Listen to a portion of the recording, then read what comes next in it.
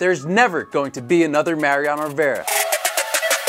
Now, I'm not just saying that, I mean it. Check this out. At the most inconsistent position, Rivera had 43 saves in 1997 and 44 saves in 2013. That's 16 years apart. Rivera pitched during an era of huge offense. The American League ERA during Rivera's career from 1995 to 2013 was 4.49. His career ERA was 2.21, so Mose was less than half the league average, and he was absolutely dominant in the postseason. His 0.70 career playoff ERA in 141 innings is a record. He also has the record for the most postseason saves with, of course, 42. Now you're probably asking yourself, but somebody's got to catch him, right? Well, Craig Kimbrell may be the closest with 333 career saves at just 30 years old. He's averaged 41 and a half saves over the last 8 years. However, he'd have to average 40 saves over the next 8 years to catch Mariano's record of 652. And that's my stance on why there's really never going to be another Mariano Rivera.